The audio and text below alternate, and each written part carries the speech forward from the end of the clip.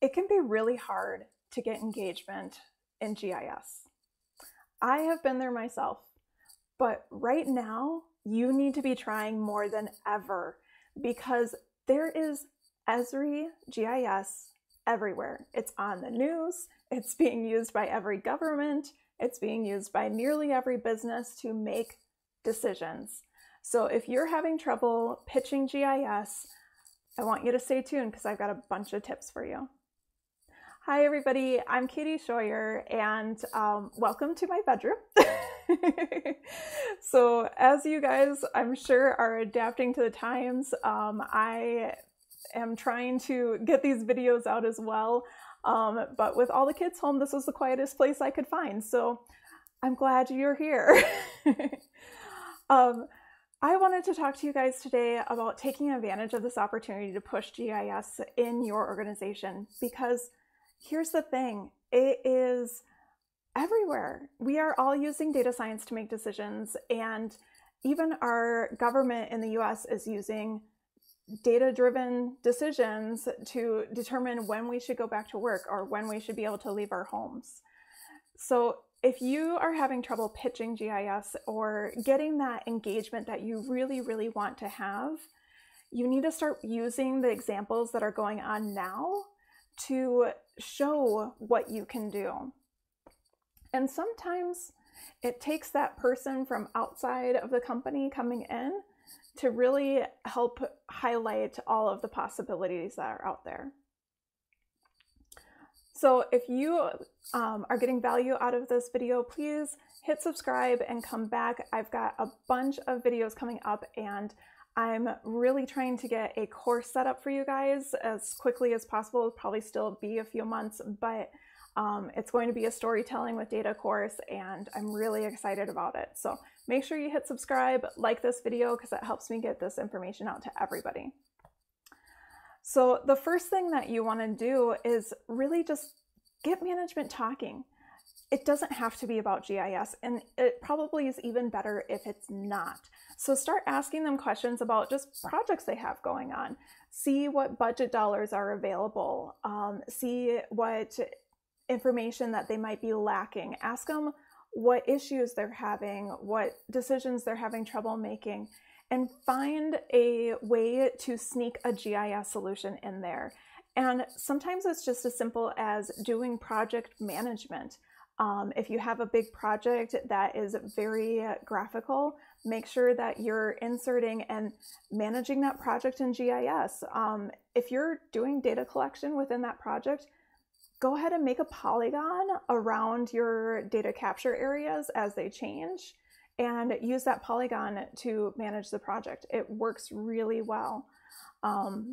So look at doing something like that. Look at ways of, if they've got a big budget amount that they can spend in a particular area, see if you have data that you can analyze to tell them what's the best way to spend that money. If it's on aging infrastructure or something like that, you can get that information, or if you can't get that information, use it a way to say, hey, if we had this information in our database, if we were tracking this, if we were doing inspections and logging this information, I would be able to give you insight on how to justify spending $1 million on infrastructure investment, or redoing this road, or redoing this pipe, or upgrading our distribution systems in this area versus this area. So have those projects kind of in the back of your mind while you're talking to them, and see where you can insert data to help make their decisions better. So once you've figured out something that you can help with, I want you to go back to your desk, figure out a solution, but figure out something that is super sleek, super easy, and is one of those things that has a huge payoff for them, but doesn't necessarily take a lot of work for you to do. And the reason I want you to kind of approach it this way is because sometimes the most simplistic things that we can do make the biggest impact to other people that don't know a lot about GIS. And you want to make it really easy for them to use. So either they don't have to click a button at all, Or if you're going to have them be able to filter things out, make it a one-button click. Do not make them go into the filter settings and set up their own query and set up their own definitions. It's too much work. They're not going to like using it, and they're going to shy away from asking for help for other things. So make it really simple, really easy to use, and very accessible for them. That way they're going to get engaged into your data, and they're going to really want to use your information going forward. Now, if you're a bigger organization and you have a ton of data and you're just having a really hard time getting that upper level suite to take advantage of your information, I want you to check out this video where I talked with Miguel from Map Idea, and he has an amazing project that he's working on, and the way he has everything designed, it lures you into the information. You actually want to play with it because it's so beautiful and it's so easy to use and very intuitive that I really think there's a lot of value there. So check that out if you have a lot of data. But if you don't, then stick to the customized stuff that you can do right now. So after you've given them something to play around with, and after you've given them a win, something that they're interested in that kind of whets their appetite, make sure you keep repeating this process. And maybe even at this point, you can set up a reoccurring meeting once a month, just a half hour, keep it quick, but just so you can get kind of on their radar as a person that can provide solutions to them. Now, one thing that I've come across is sometimes the first person and even your boss that you first approach to this is not going to be interested. They don't have the time, they don't have the energy to devote helping you get this up and going. And that's okay. Move on to a different department head, because the people that sometimes shun you off are the ones that you know need your work the most. But they might not be interested until they see the nice, shiny new application that you made for somebody else. And then they're like, ooh, hey, I want that. You did that for somebody else and I want that. Why didn't you do it for me? And you're like, I asked you about it like 3 months ago and you said no. But so keep that open mind and just keep working on different people. Look at different departments and cross-promote yourself. You know, if you do a good project and somebody's really excited about it, ask them to share it at a department meeting, ask them to share it at a management staff meeting or something like that. So that way you're not the only person that's talking about the work that you're doing. So one last thing that I want you guys to keep in mind is that you need to say no.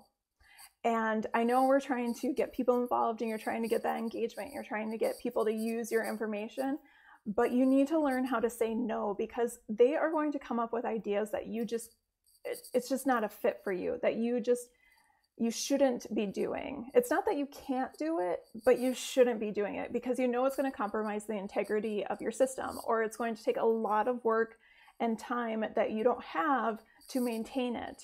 Or it's just something where GIS isn't the best application for, because let's face it, there's some projects out there and there's some things out there where GIS just isn't the right thing. But so you need to be the one that's filtering out those ideas and make sure that you tell them like, hey, I'm so glad you came to me with that, but it's just not something that's going to work out the best for me and my fit, but maybe we can do something else. Maybe you can do something on a Google Drive or something like that and get them set up with something else or set up with a different department to help them out. Because if you at least help them get to a solution or explain to them why GIS is not a fit, they will come back to you again with the next idea, and that's what you want. You want them to be engaged enough that they start thinking about GIS as the solution to be. So I hope that helped you guys. I hope you guys are dealing with quarantine well, and leave me a comment down below about any of the troubles that you've had with management and how you've troubleshoot that, or how you've gotten people engaged and gotten them excited about GIS. I would love to hear your experience, and you can never know who you're going to help. So I'll see you guys soon in the next video. Bye.